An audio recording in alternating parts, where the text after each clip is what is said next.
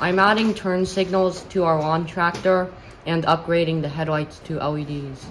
So to upgrade the headlights, incandescent ones are powered by AC from the dynamo, so they only run when the engine is running. So I had to cut the wire from the dynamo, and I'm going to hook 12 volts up to this. And this is the relay board. I'm going to put the schematic up right now of the changes I've made and what I've added.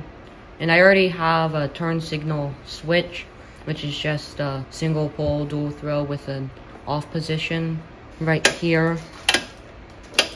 That was for a 4-pin trailer light connector that I added. And now I'm going to add real turn signals that blink, real brake lights, better headlights, and tail lights to the lawn tractor. So this goes to the brake switch, which I already have 2 microwave switches installed, but with the new circuit, only one will be used, and it will terminate this end with a spade connector.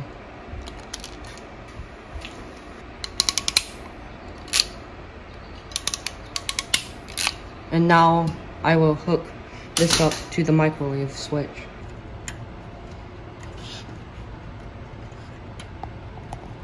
So this is the turn signal box, this is the hazard, and this is the turn signal, and this is the back. I haven't wired it yet. So this is the inside of the hazard and turn signal box.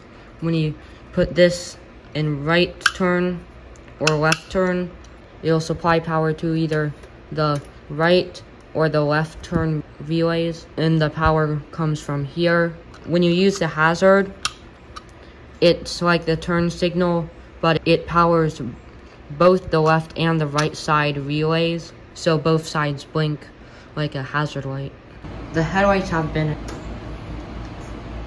So what I had to do is wire the ignition switch in such a way that instead of using the 12 volts from the dynamo, it uses 12 volts from the battery.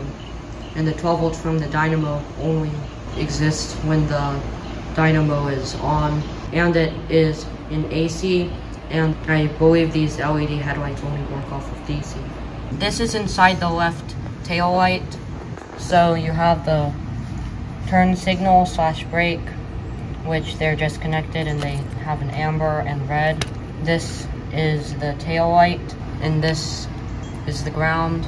In here, where it has the ground and the tail light that go in and out to the other light. We have upgraded the headlights, and with the headlights on, the tail lights are also on. We have hazards, brake lights. The configuration of the relays allows the brake to be overridden, so you can still see the turn signal. The other turn signal works, and as you can see, this is not on, even though the brake light is on. Those are the lights I added. So here, I previously added it, but the turn signals didn't blink, and there was no brake light override. The headlight control was separate from the tail light control, but now everything works together, and these are basically hooked to the rear lights, so they control the trailer lights. Nighttime test. These are the headlights.